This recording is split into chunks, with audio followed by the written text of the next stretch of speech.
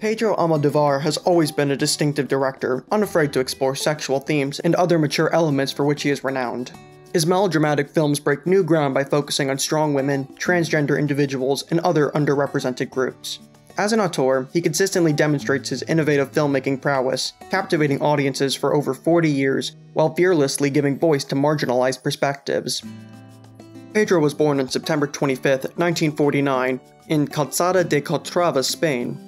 As a young man, he moved to Madrid intending to enroll in film school. However, he did not attend for two reasons. He couldn't afford it, and Madrid's film school was closed in the 1970s by Francisco Franco's regime. Arriba España.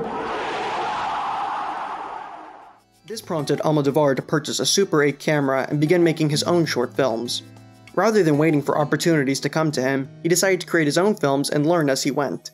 To support himself and his filmmaking pursuits, he worked numerous odd jobs to make ends meet. At one point, he became an administrative assistant with the Spanish phone company Telefonica, where he worked for 12 years. Eventually, he made his first full-length feature called Pepe, Lucy, Boom, and Other Girls Like Mom. It's a humorous film that focuses on the punk rock culture in Madrid during the years following Francisco Franco's death. Despite being a comedy, it also addressed themes of rape, retaliation, and corruption. The film mostly received negative reviews, but some critics considered it an art house film reminiscent of John Waters' Pink Flamingos. Of your political beliefs. Kill everyone now. Condone first-degree murder. Advocate cannibalism. Eat shit. ¿Cómo disfrutas? He eventually collaborated with Antonio Banderas for the first time in the screwball comedy Labyrinth of Passion. Banderas had a small role, marking his film debut. Sí, trata de la merla. Trata, sí, te gusta. 2 films later, they collaborated again in the 1986 film Matador, a Spanish erotic thriller about a student bullfighter who confesses to murders he did not commit. Banderas also starred in Pedro's film Law of Desire. When he made the film Women on the Verge of a Nervous Breakdown, he received global recognition, and the film was Oscar nominated for Best Foreign Language Film. The film starred Antonio Banderas and Carmen Mara, making Mara a well-known actress in Spain. The director also said that women make great characters because they are spectacular as dramatic subjects. Almodovar began the decade by releasing his 1990 film Tie Me Up, Tie Me Down. This film also stars Antonio Banderas as a mentally ill man who kidnaps a woman, who later falls in love with him. Si puedes, deja de pensar por un momento en ti misma. Y piensa un poquito en los demás, ¿no crees? Around 1997, he collaborated with the actors Javier Bardem and Penelope Cruz for the first time and released Live Flesh, based on the Ruth Rendell novel, which focuses on the aftermath of an accidental gunshot. It was also the director's first time adapting a novel.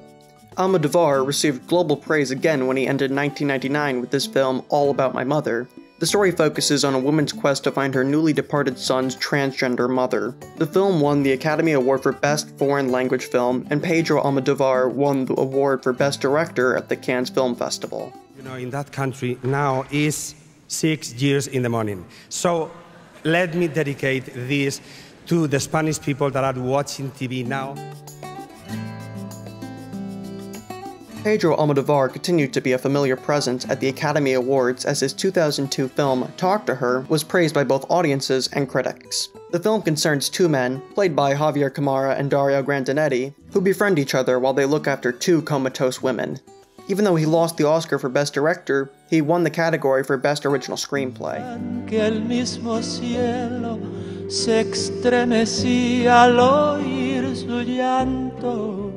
2 years later, he made the film Bad Education, which focuses on sexual abuse that occurs within the Roman Catholic Church. The film also addresses transsexuality and drug use. Another 2 years later, he released the family comedy drama Volver. Penelope Cruz plays a mother who protects her daughter from a murder she committed. Along the way, she encounters her mother, whom she believed had died. He decided to close out the 2000s by directing his 2009 film noir, Broken Embraces, which also reunites him with Penelope Cruz. For the first time in several years, Almodovar collaborated with Banderas for the psychological thriller The Skin I Live In. Banderas plays a plastic surgeon who performs experiments on a man he holds captive, resulting in the transformation of the man into a woman through surgery. ¿Qué haces? Voy a matarte. In 2013, Pedro Almodovar shifted from a serious project to a comedic one called I'm So Excited. It's a light comedy set on an airplane.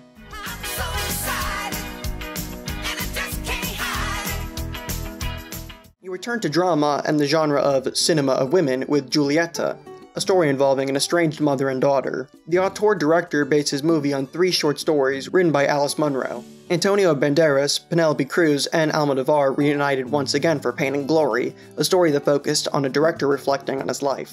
Acontecimiento en mi vida y me llenaba de orgullo que tuvieras éxito en todo el mundo. Penelope Cruz and Almodovar received praise for the 2021 film Parallel Mothers, which tells the story of 2 single women who coincidentally gave birth on the same day. Penelope received an Oscar nomination for her performance. Pedro Almodovar has been a filmmaker who has never been afraid to experiment with stories focused on transgender and gay individuals, mothers, daughters, murderers, and drug addicts. Almodovar always finds ways to tell unique stories through unique characters. He will never be forgotten by Spain and the rest of the world as one of cinema's most daring auteur filmmakers who empowers women and transgender characters.